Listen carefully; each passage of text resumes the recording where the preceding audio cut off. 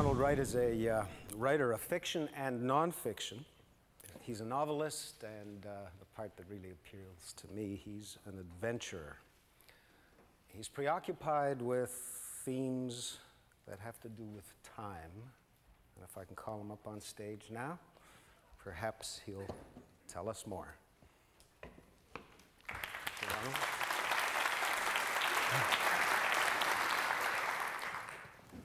Well, those martinis look awfully good. It's cocktail hour. In fact, they looked a lot better than your feet, Moses.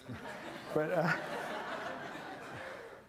I do have to start on a rather sad note, though, because as many of you probably know, today, or last night in Paris, Timothy Findley died. One of our great novelists. And for me, I associate him very much with coming to Canada. Although my father was from British Columbia, I grew up in England, came here to go to grad school. And one of my first encounters with a Canadian novelist was listening to Timothy Findley beautifully read from The Wars on CBC Radio. And it was a wonderful introduction to Canadian writing and to Canadian broadcasting. Anyway, it's a sad time, but I don't think Timothy Findley would be the guy to want us to be too somber. Also, an event like this would hold no terrors for a guy like Tiff, because he was an accomplished actor and great personality in the theater. But let me tell you, an event like this for a lot of writers, and that includes me, is deeply terrifying, because we don't usually let our first thoughts go out. We do a lot of drafts. We put stuff away in a drawer for months and bring it out and look at it again and try and get it right and avoid the worst mistakes. So getting up here and speaking without something that's been written over a few times is quite intimidating. So I have got a crib sheet in my pocket, which I will probably refer to. I expect a lot of you know, yeah, memory kicked in just in time. I expect a lot of you know that famous Gauguin painting, one of his very large Tahitian canvases. And it's a very surreal painting showing ancient gods and mysterious scenes. It's not clear what the painting means, although it is full of symbols that explore, I think, the human experience in a very otherworldly place from what he was used to. After all, he was a stockbroker who gave it all up at 40 and went to Tahiti. But, and the painting is captioned simply, who are we, where do we come from, and where are we going? And I saw that picture as a child, and it led me to an interest in the human past, history, but also a much deeper kind of history, which is archaeology. I never became an archaeologist, but I studied it at Cambridge and then at Calgary here in Canada. And in fact, I dropped out of grad school. But the interest and the deep perspective on time was very valuable to me in understanding what I am, and very valuable as a training for a writer. I think all writers write about the human experience. Some focus in very, very fine detail on something that is very much of the here and now. What's always been interesting to me are the deep patterns in the past, and how we need to know these patterns in order to understand what we are and where we might be going. And I think many of the speakers who've spoken here over the last 3 days have tackled those themes. After all, who are we, where do we come from, where are we going? That says a lot. It covers a lot, doesn't answer a lot. I've tried to do these things in several books, some nonfiction and more recently in 2 novels. But getting back to archaeology for a minute, most people, when they go to an ancient ruin, say, an ancient site where you come into contact with something left from the distant past, the first question that pops up is, what happened here? What was it like when people lived here? But the thing that came to me anyway when I became interested in archaeology was when I'm walking through a modern city, I'm walking through Manhattan or London or some other place that we think of as fairly intensely modern, is what will this place be like when it's a ruin? And to sort of put yourselves into that deep time frame of mind, we'll just ask you to think about what Toronto will be like when it's a ruin. What will people think who come here? I mean, it will be a ruin one day. That cannot be avoided. What will people who come here and look at it and wonder about it think about it, and what we're doing here and now, what message will that send to them?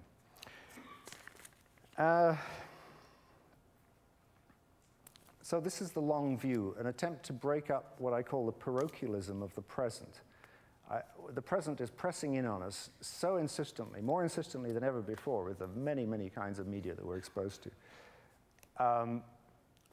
And also the very fast pace that culture moves, so we constantly have to keep up to date, that we're losing touch with the past. We're sort of like somebody who is on a page of a very long book, and the page may be rather near the end, but we haven't got time to read all the stuff that came before. And so we don't really know how the story has gone and where it might lead. The past is, especially in North America, and as somebody who came here in his 20s, I came to a place from a country, England very much focuses on its past. I mean, Winston Churchill's already been quoted here today. He was always fond of saying that the key to our future is in our past. But when you come to North America, it's all about the future. I think it's partly because the early immigrants came here to leave things behind that they didn't like about the old world. They also never really felt they belonged here because they knew that there were people here before who they were displacing. And so it became very much a place where you sort of clean the slate, start again, and go for it. And there's much to be said for that, but there are also enormous risks in that. You know, and I think the past in North America is very often sort of confined to a theme park. It becomes something like Niagara on the Lake, or a convenient source of restaurant decor.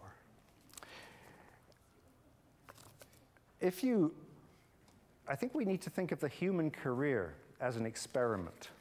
And this is an experiment started by nature. All species are experiments that nature's carrying out. All species are works in progress. You know, there are a few classic designs, such as the crocodile. It's been around for 200 million years, pretty much the same. It's older than the dinosaurs. But we're very much the other kind. We've been around a very short time. We may think it's a long time, but it's a very short time ago that nature sort of started thinking, what happens if we increase the intelligence of apes? And then and that started, Lionel Tiger mentioned 2 million years. You start getting the first tools and so on, but even if we call it just 1 million years, when creatures very similar to ourselves were walking about, and we're certainly not apes anymore at that point. There have been stages when we've suddenly ratcheted up. We've begun to take over the experiment from nature and run it ourselves without being aware that we were doing so. Perhaps the first big increase in our power over our own future was when we discovered fire. And not just because we could keep warm in cold climates, but we could cook our food, which probably saved us a lot of trouble with parasites and whatnot.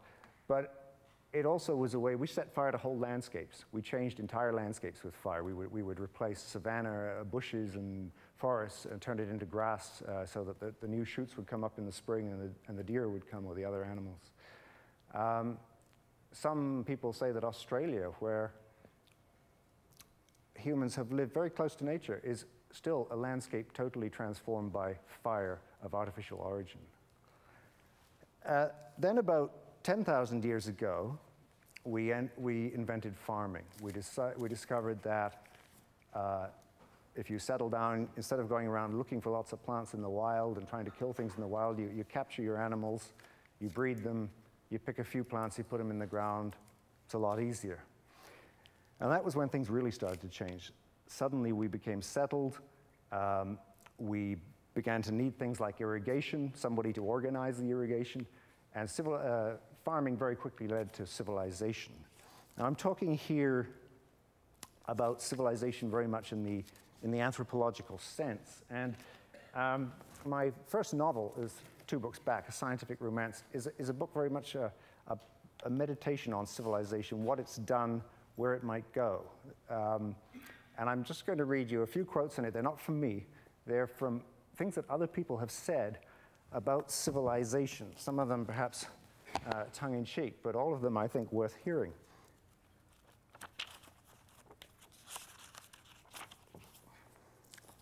Civilization is plumbing. Now, somebody said that less elegantly as, you know, civilization is the distance you put between yourself and your shit. Civilization requires slaves. Civilization is when a few people begin telling a lot of people what to do. Civilization is arranging the world so you don't need to experience it. We've got air conditioning on now.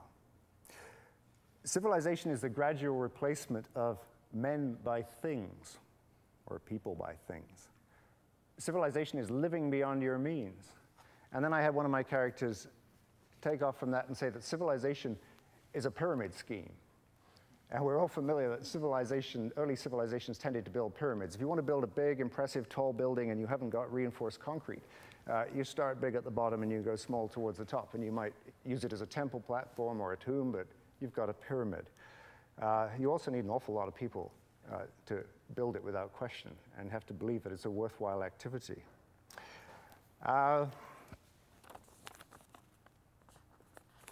So 10,000 years ago, seems like a long time, we started civilization. But if we call ourselves 1,000,000 years old, that's only 1% of our time on Earth. And if we just confine that sort of math to our own subspecies, Homo sapiens, been around about 100,000 years, people exactly like us have been around 10 times longer than anybody lived in a civilization. So we're not really evolved for this kind of life, and we're still doing things that we don't understand. In fact, we're ratcheting up really quickly. There's been a tremendous acceleration. I mean, watching the baby fly out of the womb and land in the tomb, that's how fast we're moving. You've got 1,000,000 years, 10,000 years ago, farming and civilization, and then a couple of hundred years ago, industry. Suddenly, the population mushrooms. Now, if you look at the civilizations of the past, what you find out is that they are very often, the common pattern that occurs is that they are the victims of their own success. And if you go to the Near East, you go to some of those wonderful mud brick ruins of cities like Babylon or Ur of the Chaldees, and what you see there is a desert, very often a salty desert, with these mud brick buildings dotted about. The desert is a desert of that city's making. Irrigation, wonderful idea when you start it. You run the water in, you don't have to wait for the rain. You keep on doing it too long, the soil gets salty, you can't grow anything. There's a misuse. Civilizations up the ante, they screw more out of nature, and so there's a misuse of natural capital. They actually drain down the natural diversity in order to finance themselves in the broad sense. And when they get into trouble and how they get into trouble is very much a matter of scale and of timing. I mean, you think of some people who move down into a valley and they clear the bush, and you've got this lovely fertile land and it's right next to a river, and you've got water and you've got land, and it's just ideal, and you settle there and you have a village. But because it's ideal, the population increases and the village gets bigger, and sooner or later you've paved the valley for living space and all your waste has gone into the water, and it's turned from being a paradise into a kind of hell. And that has happened many times. Just to take, there are many exceptions to this, of course, but just to take 2 little cases that are easy to talk about in a very short time. And one of them is Easter Island.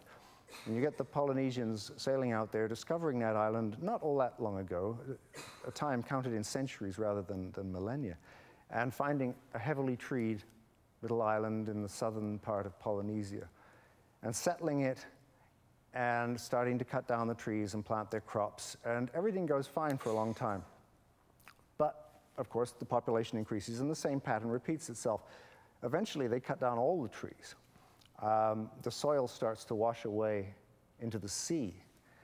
And they've been using a lot of those trees to put up those big statues, the ancestor cult, which is their local equivalent of a pyramid. So you've got an awful lot of work going into building these, quotes, pyramids, an enormous cost to nature to do it. And then it all ends in wars between chiefdoms, starvation leading to cannibalism, and they couldn't even leave the island because they didn't have enough wood left to build a canoe. If you look at a more complex civilization, take the classic Maya, and I'm not talking about the collapse of the Maya due to the arrival of Europeans, which is another story. But they went through an earlier collapse of their own making.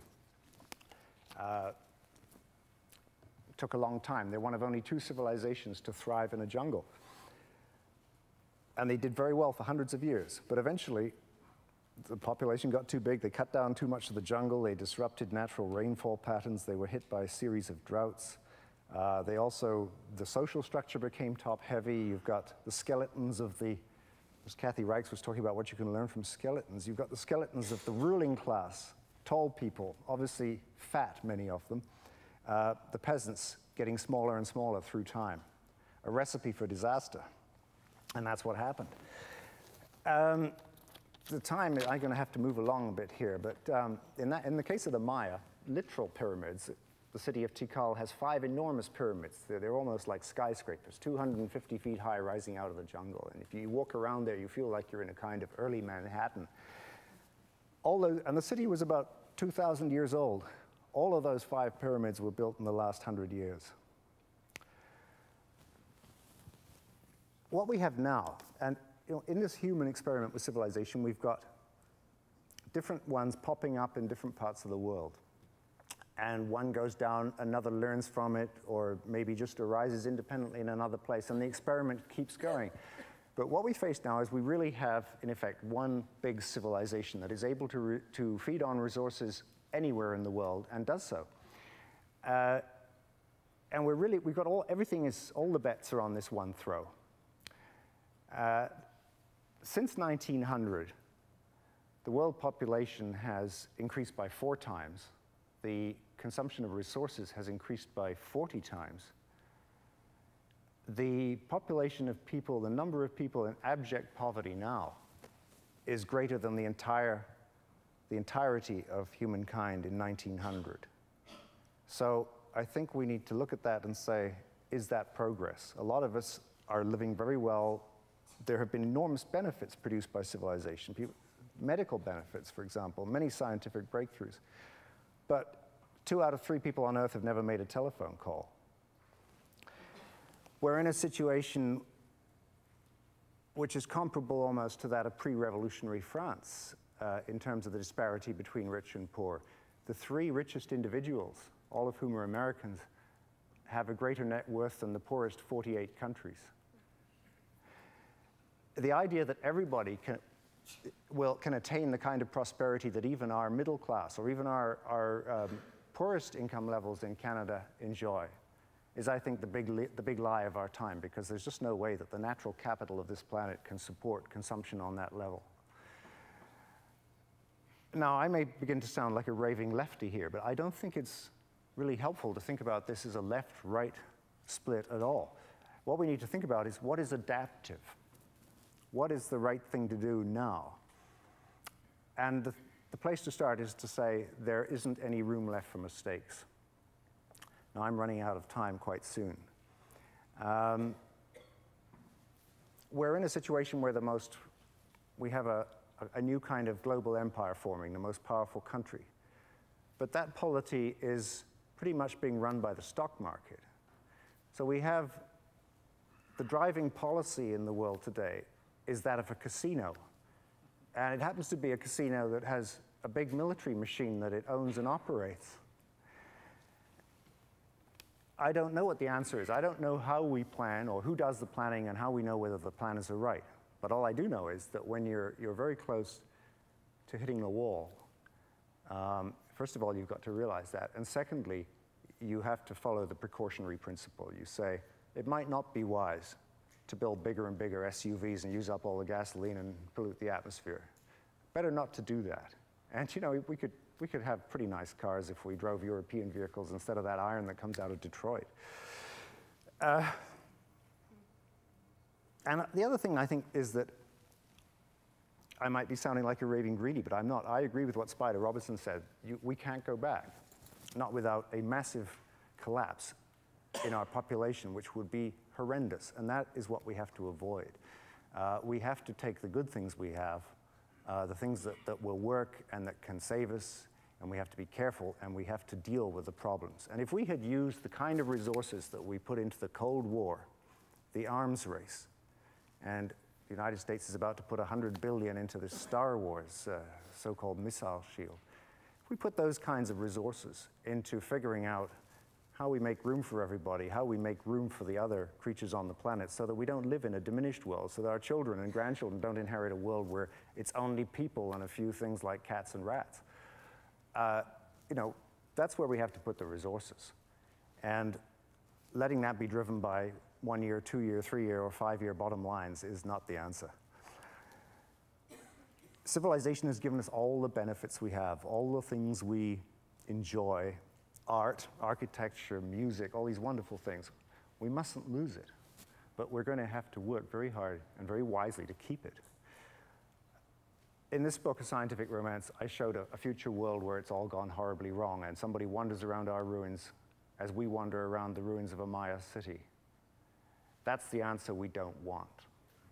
And I'm going to finish now, and I'll leave you just with one line from the historian Eric Hobsbawm at the very end of his wonderful history of the 20th century called Age of Extremes. He says, "The alternative to a changed society is darkness." So on that very optimistic note, thank you very much.